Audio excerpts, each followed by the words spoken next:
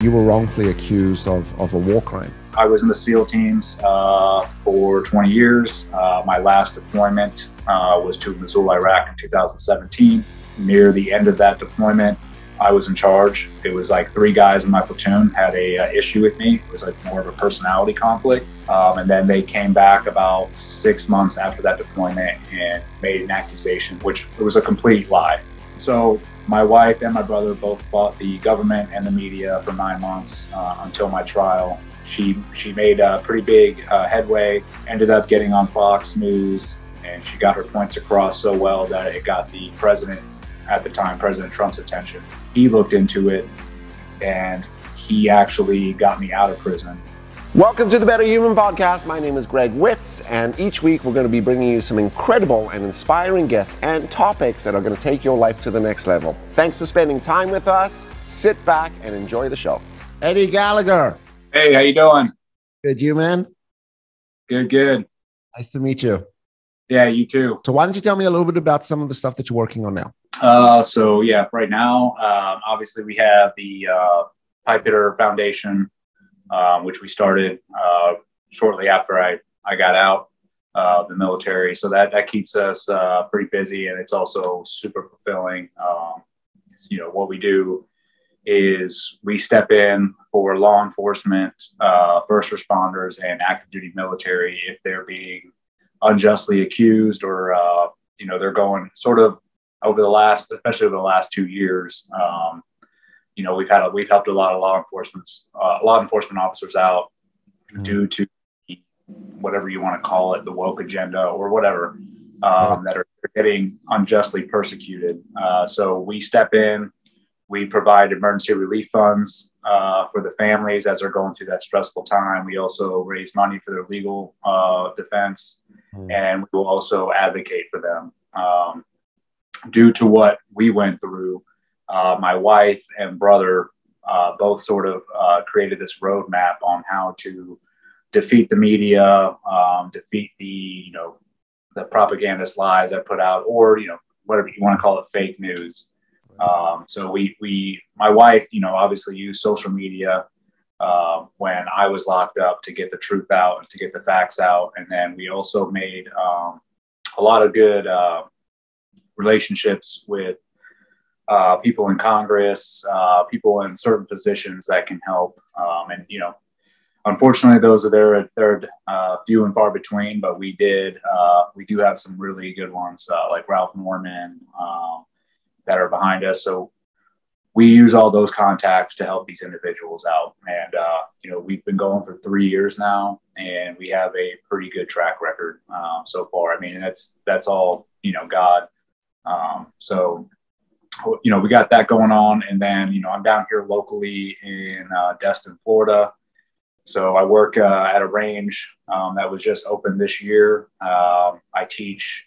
I've seen some of your videos. They're badass. Yeah. It's a great range. So, strong, bold, soft solutions. It was, this Green Beret that I met, he had just recently got out. This was his vision.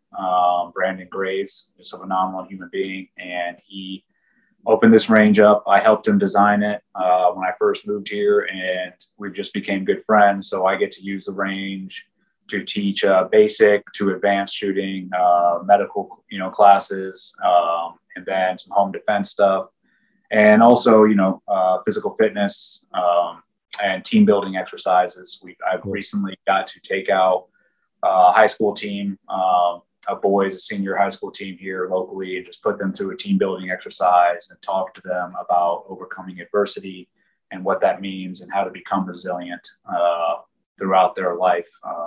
And also the big thing I like to teach them is to stay away from having that victim mentality, which I think has been plaguing our society for a long time now. And it's very easy for these kids to fall into that victim mindset because it's sort of pushed on them. So I try and get them out of that and show them that, no matter what happens to you in life, you don't have to play the victim role. It's all, an obstacle that's put in front of you. Put the work in, get over it, and it'll pay dividends in the end. So we've been doing, I've been doing stuff like that. And then, I have some partnerships with 9 Line.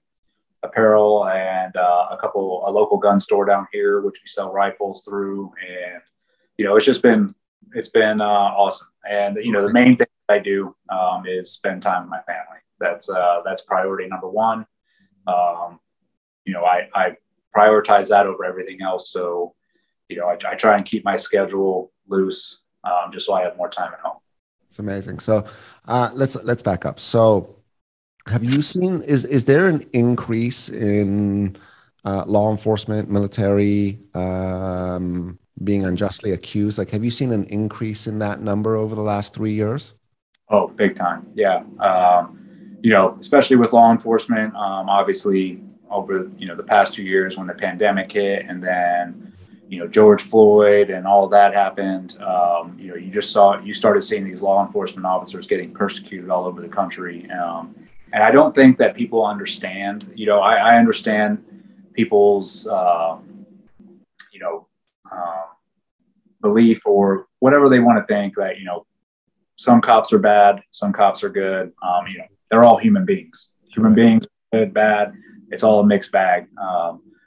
But what I don't think people understand is when you persecute somebody and accuse them, you're not just persecuting and accusing them. You're doing that to their family, to their friends, and you're literally putting them through a hellacious experience. It's very stressful, and everybody that we've represented so far has been found innocent, which has been amazing. But at the same time, I think, from my experience, when I got done with my trial, I was found innocent and everyone's like, oh, victory. Well, yes, that is a victory, but then you have to deal with all the repercussions afterwards because the damage, the branding is done, right? I mean, it's hard it's hard for people to unhear that bell being rung, right? I mean, I'm sure it was very difficult when it came down to neighbors and community and stuff, and just trying to sort of navigate those relationships. Yeah, it is. It's just a different experience that you just have to sort of navigate your way through. They're usually the first thing that people read is what they believe, and then anything else after that, they're just bouncing it off the first thing that's read. So, when you're smeared in the media and these lies are put out against you, you're sort of having to combat that after you get out.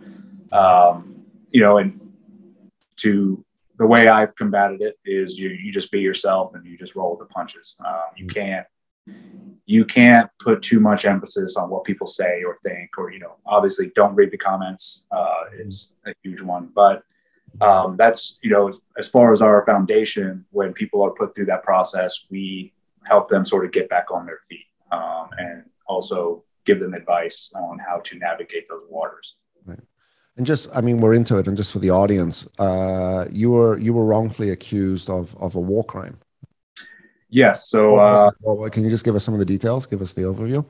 Sure. I'll keep it brief because there's so much into it. And, I wrote a book about it and all the details are in there. The book is called The Man in the Arena. Right. There is a lot of intricacies that go into the whole story of what happened to myself and my family. But the overall gist of it is, I was in the SEAL teams for 20 years. My last deployment was to Mosul, Iraq in 2017. Near the end of that deployment, I was in charge. It was like 3 guys in my platoon had a issue with me. It was like more of a personality conflict. Mm-hmm. But these were younger dudes, and they decided to escalate it when they got back and try to do a little smear campaign, through text messages, going up to people, telling them little lies about me. And unfortunately for them, I had been in the teams a lot longer than them. I had a pretty good reputation. I had a lot of friends. So people were coming to me and telling me if they were saying these things. I ignored it. The command sort of told those guys to go decompress, that everything they were saying didn't add up. And then they came back about 6 months after that deployment and made an accusation that I had stabbed an ISIS prisoner to death. That was which it was a complete lie. But it didn't matter at that point. Once that accusation was thrown out there, NCIS, Naval Criminal Investigative Service, got involved. And unfortunately, the lead investigator, his name was Joe Warpinski, was looking to make a career. It was a nasty combination of ambition and incompetence. And he sort of skyrocketed this investigation and completely broke all investigative rules. They raided my house. My wife and myself and my wife weren't home. They pulled my kids out at gunpoint, in the street in their underwear, raided my home. And then 2 months later, they came on September 11th, 2018. They came and locked me up. They put me in military prison with no charges. Wouldn't tell me why they were putting me in there. It was just signed off by the admiral, who was Admiral Colin Green at the time. And that's where sort of the journey began. I got locked up, and then once you're locked up in military prison, there's no bail system. Right. You're not leaving. You're called a pre-trial prisoner. So I sat in there for about 9 months until my trial. During that time, my wife took to social media and started this organic social media campaign, getting the truth out about what was really going on. Because while she was doing that, at the same time, the Navy was putting out all sorts of misinformation about me to the media. There was a parasitic journalist, Dave Phillips from the New York Times. He personally got involved in the smear campaign. So my wife and my brother both fought the government and the media for 9 months until my trial. She made a pretty big headway, ended up getting on Fox News or on Fox and Friends in the Morning. And my wife is very, I don't know if people have ever met her or seen her talk, but she's a machine, and she's got a just awesome personality. But she's very strict and to the point. And she got her points across so well that it got the president at the time, President Trump's attention. Wow. He looked into it, and he actually got me out of prison. He put a tweet out and said, "Hey, let this man out of prison so he can defend himself before trial."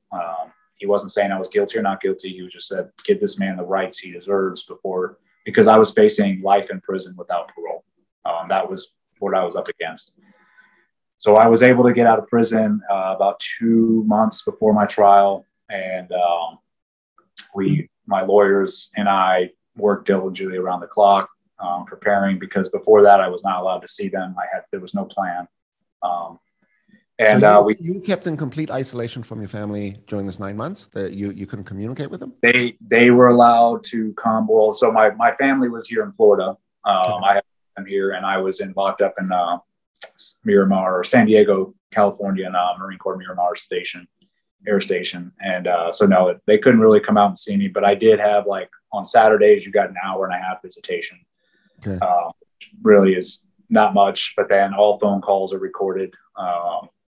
They're constantly listening to your phone calls, trying to pick apart things. So you really can't say much over the phone either. I literally just had to put the trust in my wife, my brother, and most importantly, and in God. That was huge. And just that, everything would pan out the way it should. And it did. We went to trial. I was found innocent of all charges except for one. Got me, we had a group picture around a ISIS fighter that was killed. Right. I one charged for that. But either way, they came out from all the other charges. But, because the president got involved, and because the Navy had put so much money, time, and effort into trying to prosecute me, and they lost, their egos would not let it go. So the persecution continued after my trial. Then they tried to take away my retirement, like my 20 years never existed. And, the president got involved again, and was like, just let him retire. They, again, went against what the president put out, and then tried to take my trident. It became very embarrassing, just in general, because I had so much belief in the command that I worked for. To see them act in this manner, it was an embarrassment, and it was very political. But that's what I was going to ask, which is how fucked up is this? I mean, you commit your life, your career to navies. I mean, there's a strong devotion and mission, and it must feel like such a betrayal. That is, yeah. I mean, that's the correct word is betrayal. And that's the way I felt the whole time I was locked up. But I'll tell you this, you know, I wouldn't give it back for anything. I'm glad that we went through that for many reasons, you know, one being that we're now helping others that are put in that same situation, because we had no idea that any of this even existed. And, you know, the others, it opened my eyes. It opened my eyes to the fact that, you know, every institution is, you know, it's all they are is an institution. They're imperfect, just like everywhere else. And, you know, to put your 100% belief into, like I did, into the Naval Special Warfare Institution, I would have, you know, I had given my blood, sweat, and tears, soul, Everything to it. And I would have kept going.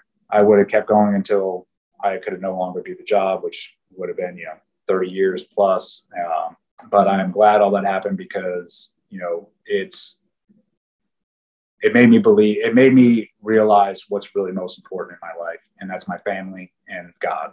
And that was, you know, that wouldn't have, I literally, my wife jokes, she's like, you know, you literally had to be put into a cell and walked away from everybody to realize that. So, you know, I'm grateful for it. The gift. That's the gift in this, right? Yeah. Man, what an amazing woman. We should be interviewing her, not you. That's what I always tell people.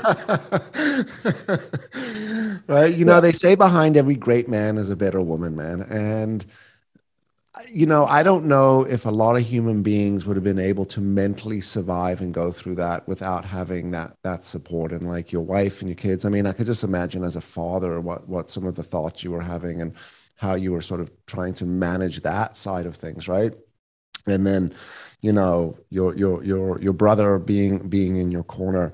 Is that what got you through some of those dark moments? I mean, that's when you know what I mean when I say dark moments. It's yeah. Like, we're really thinking like, man, is this ever going to end? And, you know, what if I end up going to jail for the rest of my life?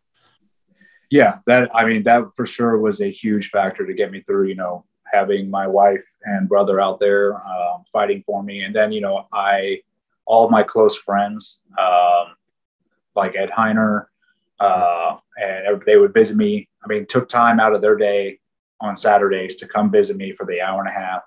That was a huge uplift, just to knowing you had people that had your back on the outside. And, you know, the other blessing from this happening is, you know, you learn who's there for you and who's not in those rough times. And you literally cut the fat out of your life. You're like, okay, you know, no harm, no foul, but I know where you stand. When times get tough, you're going to sit on the sidelines. Right. But I have like real true friends that showed up, that were advocating for me, fighting for me when it was definitely an unpopular decision to do at my command, because they were doing the exact opposite. But, you know, all those little things definitely helped get me through the dark times. And like, I can't overemphasize this enough. You know, I've always been a person of faith, but I wasn't truly a person of faith until this happened. And there was a pinnacle moment when I was locked up, and I put this in my book. I think I was locked up. I was like 3 months in, and I still had this belief that my command was going to do right by me. That's how institutionalized I was. I was like, there's no way that they're doing this to me. Has to be some mistake. And my wife literally on the phone was like, I'm listening to me right now. She's like, no one is coming to help you from your command. No one. She's like, we are all you have. And she told me, she's like, you know, every time you went and deployed, I did nine combat deployments. She's like, you always told us it was for a righteous cause, and that's why you were going to do it. And we believed in you. She's like, now I need you to believe in me. No one's coming to get you. We are all that you have. So I walked back to my cell after that phone call, because that was a pretty tough thing to hear. And for the first time in my life, I got on my hands and knees and spoke out loud to God, and was just like, I'm giving this to you. Because I literally was at a wit's end. I was like, there's nothing I can do in this situation. I gave it all to him, put my faith in him. I said, hey, whatever happens from this, you know, this is your will. And I'll tell you, from that moment on, I literally felt a weight off my shoulders right when I did that. And that's really what helped me persevere through the rest of my time in prison, and then also at the trial. Man, what? Like, this is war. This is war you went into. I mean, Yeah, it was a fight. yeah, all jokes, the biggest fight of your life. Yeah. Oh, for sure. And this is where Piper Foundation? Yeah. So Pipe Hitter Foundation, that idea was formulated while I was locked up. So I was in military prison. And the prison I was in was all branches. So it was Army, Navy, Air Force, and Marines, all, prisoners in there. And while I was in there, obviously I was in general population. I met a lot of, and it was a lot of young kids. I was probably one of the oldest ones there. But these kids, were like 19, 20, locked up for making mistakes. Like maybe, they might've smoked some weed or, popped on a piss test or, just little things that, young adults do. But because they had decided to raise their right hand to serve their country, they were getting unjustly, or not unjustly, but over prosecuted. These kids are serving about 5 to 8 years for taking a drag joint. So I came, I would tell my wife these things when she visited me. It was really bothering me. And so and also the other half of why we started the foundation was I had a first set of lawyers that actually worked for a nonprofit that approached me before I got locked up, or I actually approached them, and they agreed. They're like, "Hey, we will take care of you if something does happen. We'll pay your legal fees." Blah blah blah. They ended up being super corrupt. They were during this time they were trying to extort my wife for money, making threats that they were going to leave me in prison longer if she did not give them this money. And they literally were doing nothing to help my case. And this group, it's United American Patriots. They have a history of doing this to people. So we started this nonprofit so people have an option, and they don't have to go to these corrupt nonprofits that aren't doing the right thing. Like first, your story is from adversity to triumph. I mean, and I don't think you get to that triumph without going through the adversity. And just chatting with you, I mean, I could just imagine how strong of a human being you are mentally and physically and emotionally and spiritually, and have become going through this. But what is so shocking is that you reach out for help, which is a very vulnerable thing to do, right? You reach out to an association for help, your lawyer for help, your command for help, and everyone's just trying to fuck you. And not you, and yes, you in this particular situation, but just generally, like, this is what's so awful about some of these institutions in the world that we're living in, is like, who do you trust and who do you put your faith in? And Yeah. unfortunately, you don't know, right? You don't know that, like, these corporations and institutions are as corrupt as they are. And, thank God in a lot of cases, these things come out, and thank God that you've started this nonprofit. Man, this is such important work.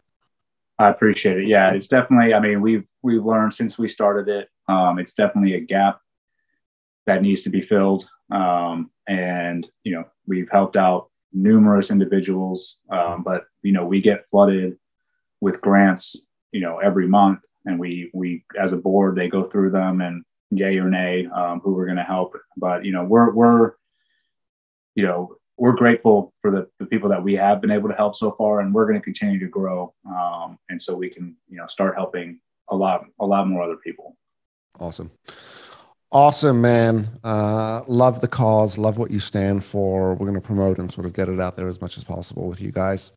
And, I love what you said earlier, which is, we can't accept being the victim. We gotta, when you're working with some of the people that you're training and some of the kids in the leadership development you're doing.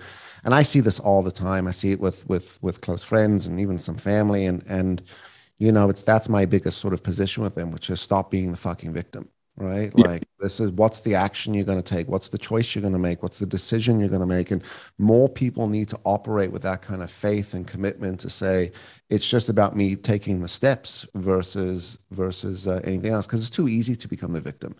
And if anything from your story, right, it just shows that none of us have a right to be a victim, right? No. Specifically, if you've gone through this and you were able to hold that line of assertiveness and focus and objective. Yeah, I mean, and one thing, and I tell people too, and I had to do this when I was locked up, is you have to put things in a perspective. So yeah, when I tell people when I was going through that, when I'm sitting in my cell, yeah, I could have sat there, and there were times where I did start to feel sorry for myself, where I was angry, like, why is this happening? But you literally have to take a moment, like take a breath, take a step back, and put things in a perspective.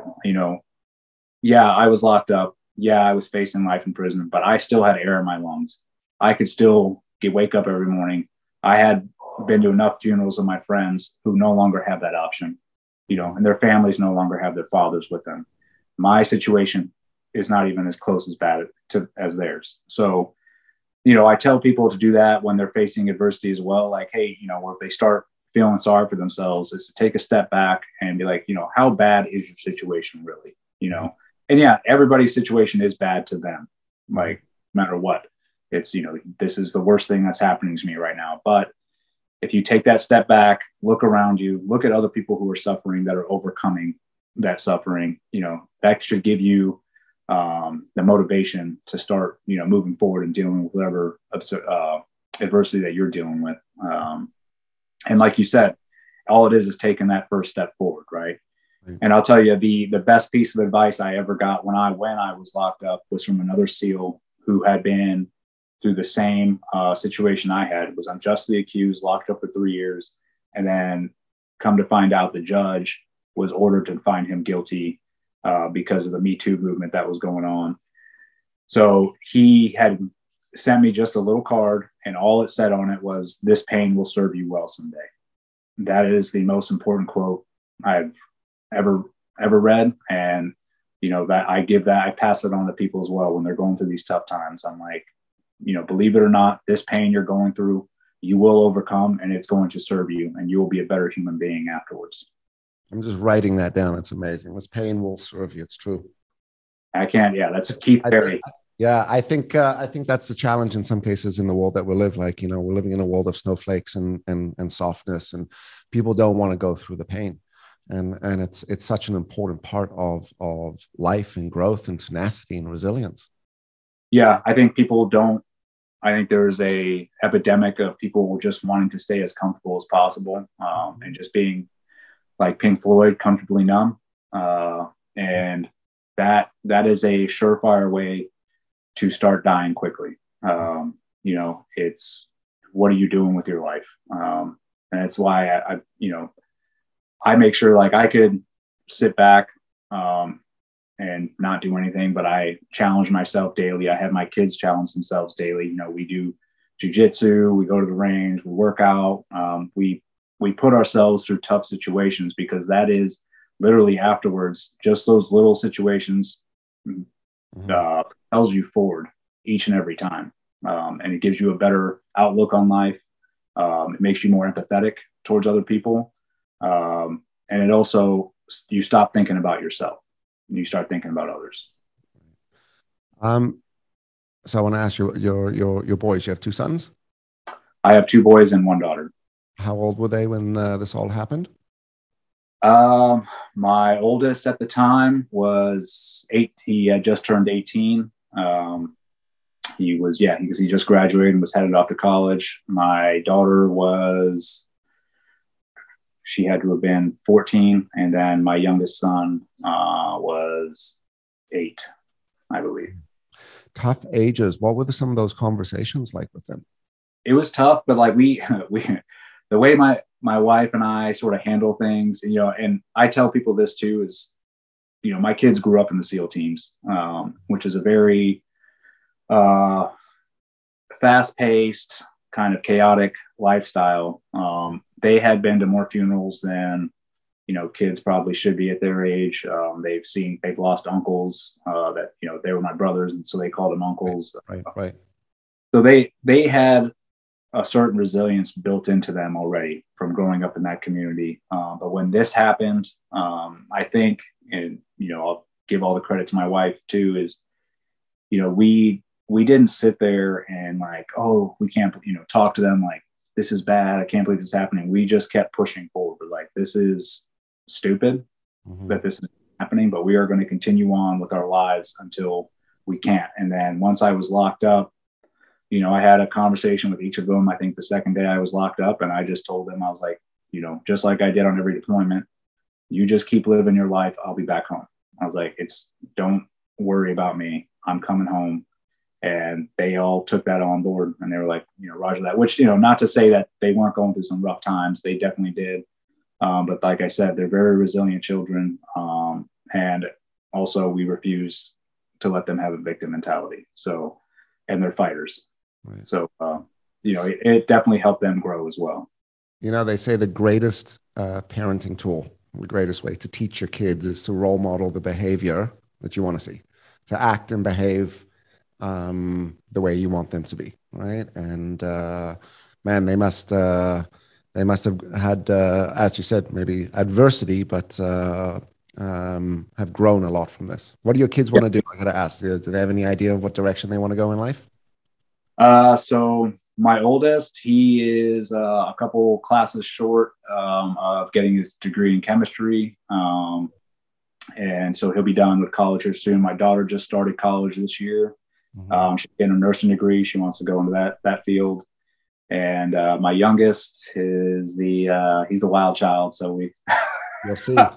You'll see where he goes. Right? Yeah, we'll see where he goes. He's got a strong personality, but yeah, we're just trying to get him through 8th grade. One step at a time, right? Right. Okay, one more question just on this topic, and then we'll switch. So for people to go into the military today, to go into the Navy, what advice or what thoughts would you share? You know, like when I got asked that question a lot, right when I got out, you know, would you let your kids join? Yes. I have no issues. I have no regret about being in the military. I think it's one of the highest callings you can do. You know, because and again, this is how I also view this. And I beg people to view other things this way as well. You know, I'm not mad at the Navy. I'm not mad at my command.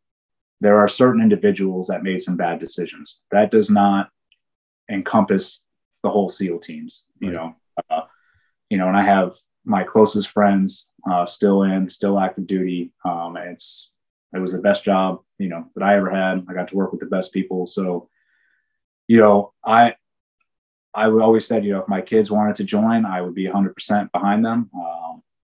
You know, now obviously over the past couple of years, the way sort of the military is shifting and putting this whole woke ideology, and they're focusing more on, you know, diversity and this gender, whatever you want to call it, instead of actually becoming a fighting force, a lethal fighting force to defend this nation. It is a little hard to tell people, you know, to go in right now, but I would say if they are going to join, I would say make it work for them. Find out all the benefits that you're going to be able to get when you join, find out all the opportunities that the Navy or any branch provides, and make sure you use those to make, you know, get what you can out of the Navy or the military in general, because they're going to take whatever they can out of you. That's, you know, not even a question. So I'd say go in there with a plan, and definitely use it to get your degree as well. Yeah, cool.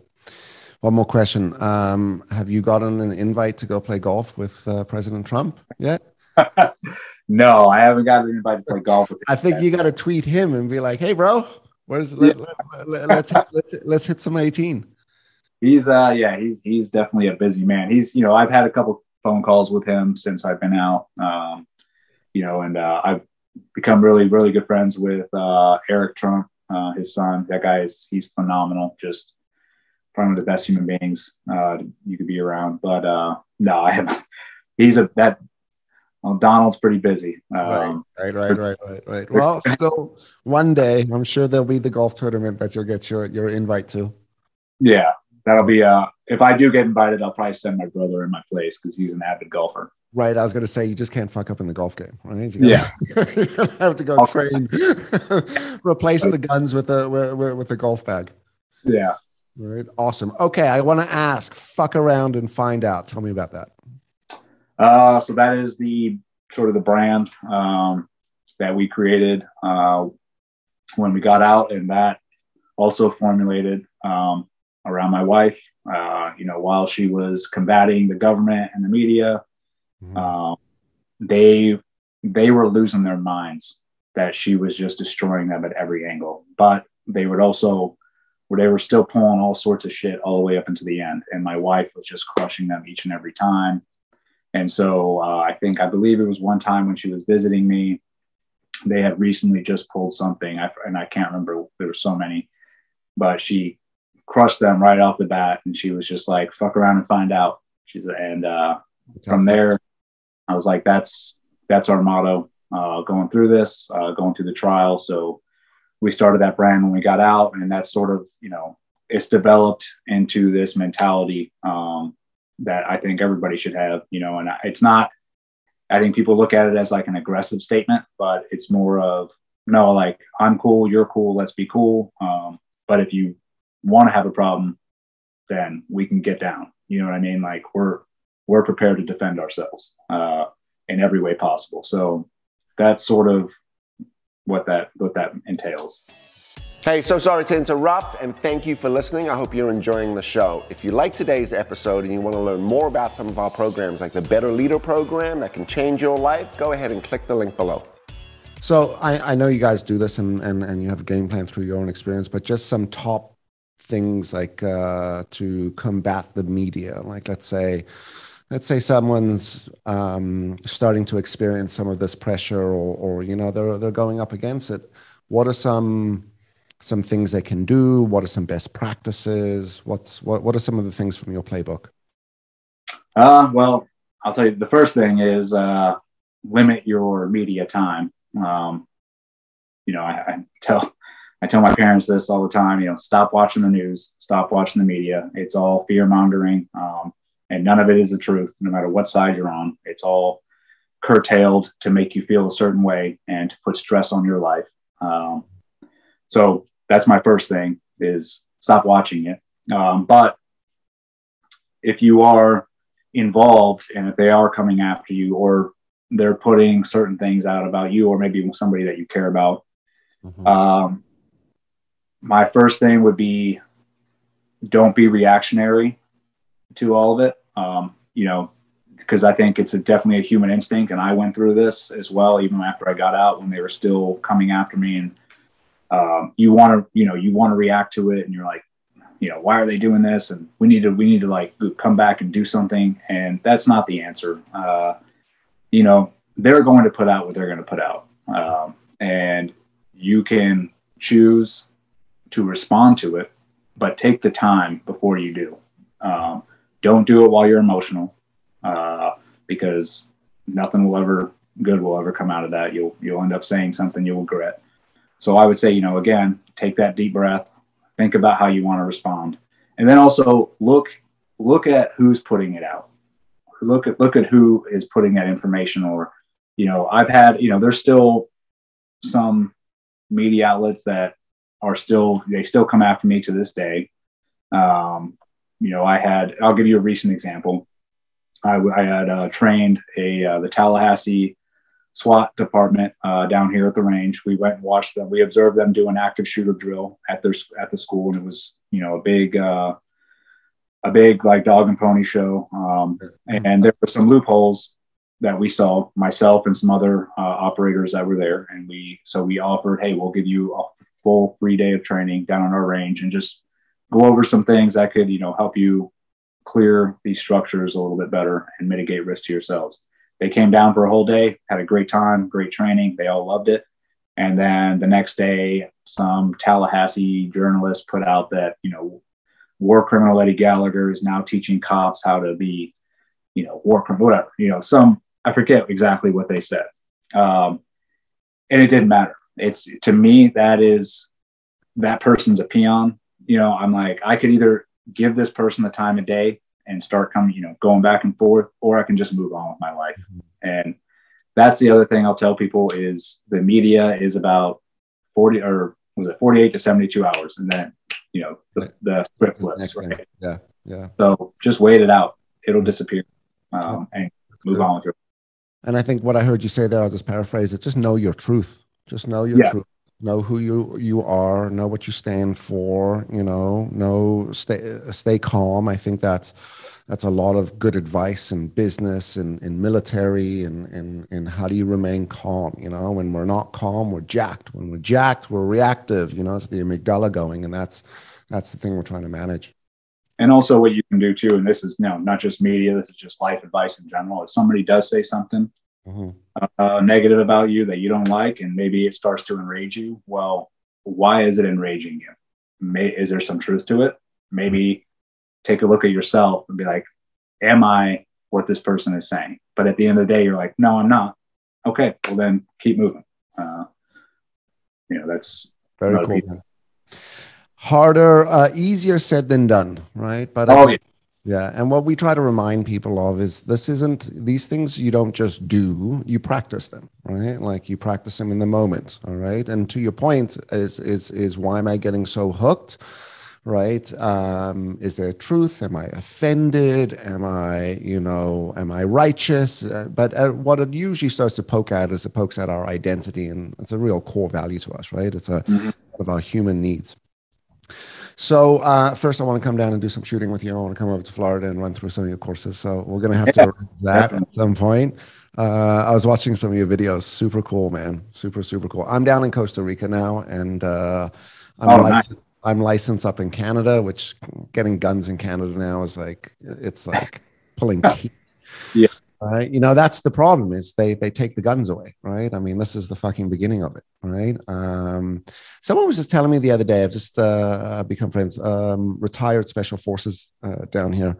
And in Canada, when you have your licenses, you have your shotgun, your handgun license, your long gun license, but then you need a travel document. And travel document that says you could drive your gun from your house to your gun club, and that's where you could shoot it. Right. Anyway, supposedly they've just removed the travel documents for your handguns, right? Which is problematic. It's a major, major, major problem. I mean, this is what you saw happen in Australia. If you want to get into sort of why they were also so locked down, took all the guns away in the 90s, right? And at that point, I think it's important. Anyway, I'm trying to get my guns down here, but it's a little more difficult until I get residency and stuff. So until then, I'll just come over and hang out in Florida for a little bit. And we got guns you need here in Florida. I figured you do. I'll tell you a quick story. I'll never forget this. I'm down working with a client in Lafayette, Indiana. Okay. Like one of these towns, like one bar, one hotel, 6 gun clubs. I'm from Indiana. Okay. All right. Lafayette was where I was, right? Anyway, we're driving in and I see the sign and it says guns kill like spoons make people fat. And I'm with a colleague of mine. I'm like, bro, we got to pull in here, right? So we pull in, and it's like a toy store. It's the most unbelievable thing. Anyway, everything's being pulled out, and I'm like, can I ship one of these guns? And he's like, absolutely, we could ship it for you. And he's like, where? I'm like, Canada. And he picked the gun off the table. He said, he's like, y'all Canadians are too restrictive. And that was my experience in a gun store in Lafayette, Indiana. I've never forgotten that story, but we had a great time that day. All right, I want to ask you a couple more questions. You've been doing some work with, high school students, university students, high school students. High school students. High school students, and you've been working on them around leadership. I think it's such an important thing that we can start to develop in high school students. And in sort of the kids today. What are some of the things that you think are when you're teaching them leadership, when you're working them through, what are you working them on? What are you teaching them? What are some of the important things that we're trying to create from a foundational standpoint?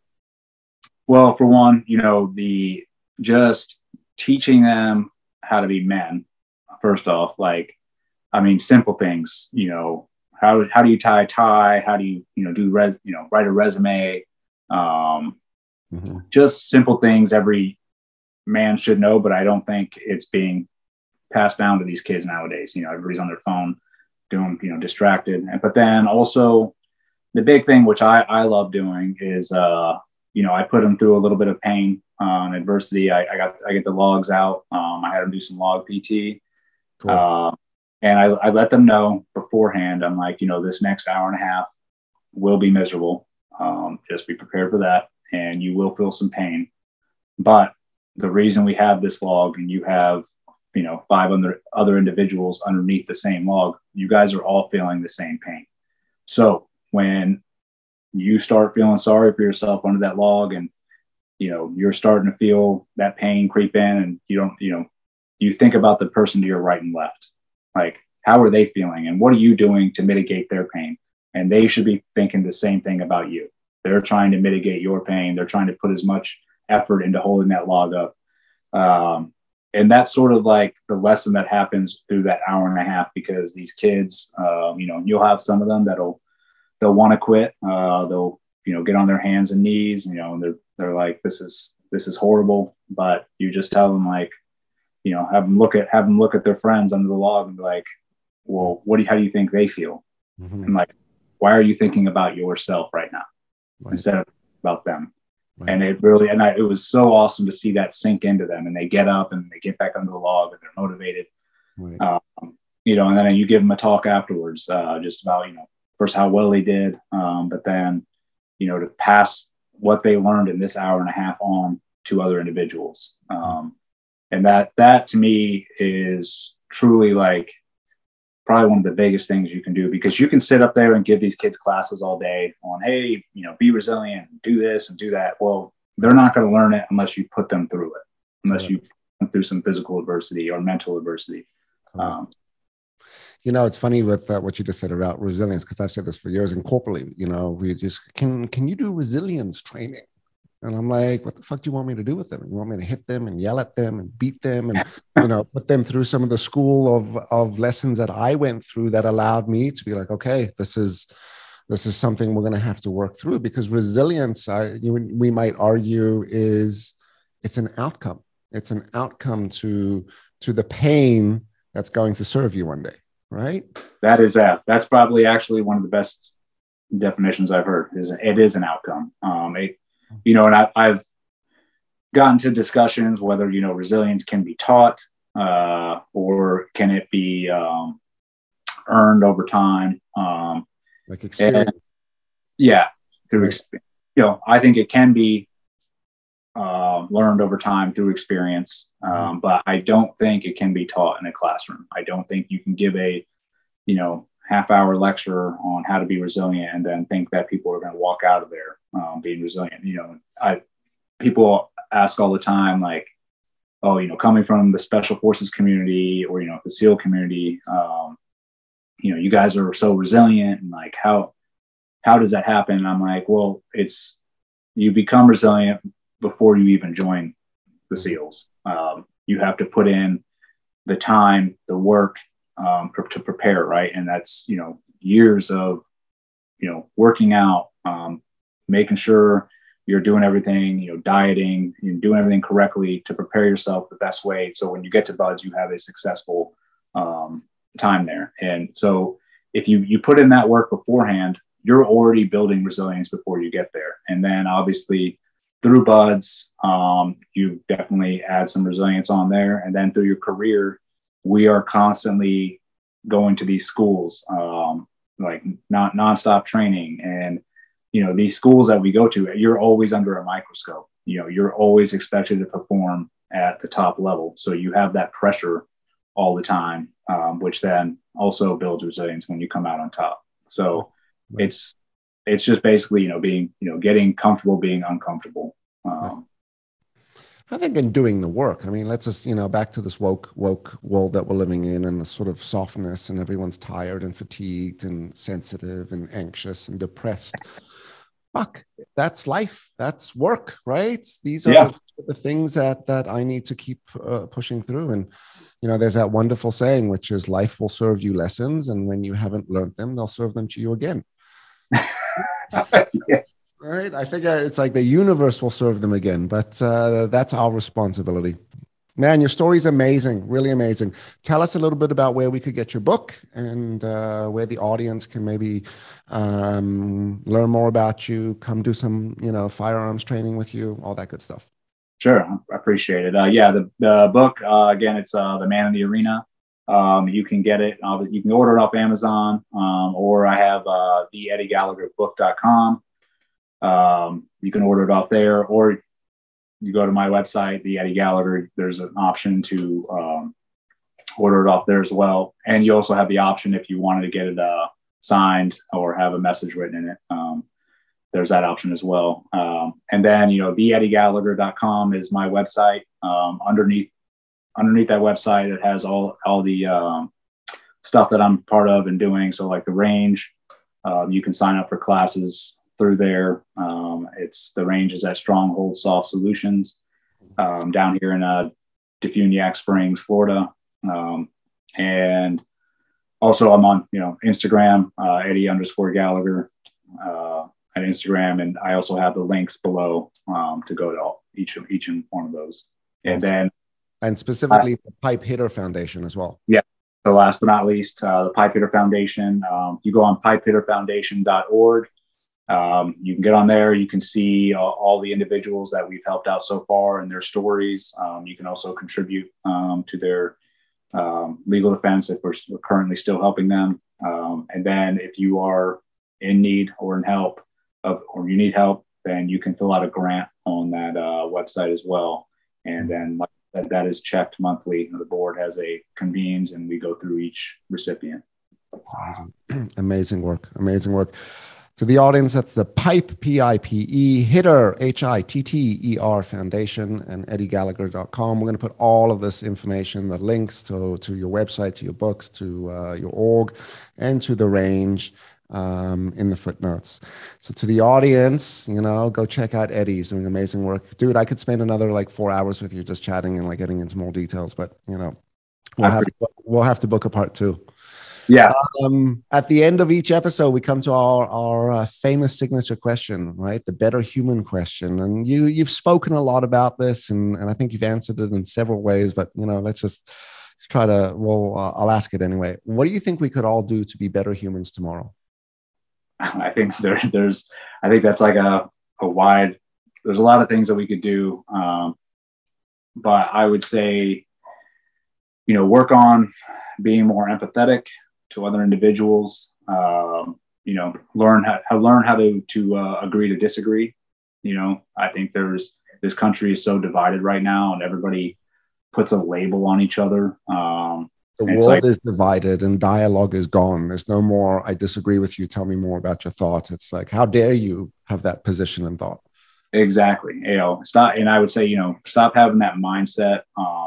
It's have a conversation with somebody. Have a conversation with somebody that has different points of view than you, rather than have one, being in an echo chamber of everybody like, yeah, we're all right. You might learn something, and that person might learn something as well. And, also with this country being so divided, and I get asked all the time, like, what are we going to do? It's like, well, what can you do about it? What can you do to fix your situation right now? And all you can do is control the things around you, control what is most important to you, whether it be your family, your friends, or, your job, or, making yourself a better person, whether if you're into jiu-jitsu or working out or whatever. I mean, focus on those things. All that other stuff is just white noise. It's going to keep happening, and if you focus on that, then yeah, your life is going to be stressed out, and you're probably going to be a little bit depressed. Right. And maybe that depression is a little bit of your body and your mind telling you something to do something. Yeah, exactly. Awesome. Eddie Gallagher, you are the man, brother. Thank you so much for taking the time today. Oh, I appreciate it, man. Thank you so much for having me on, brother. And yeah, I'll definitely do it again. For sure, we're going to do it again. And maybe we'll bring our buddy Ed Heiner in, Ironhead. Oh, I love it. All right. On that note, to the audience, if you like today's episode, don't forget to like it. Don't forget to subscribe. Don't forget to share. And we will see you next week. Hey, thanks for listening today. And if you enjoyed today's episode, you're going to love the next one.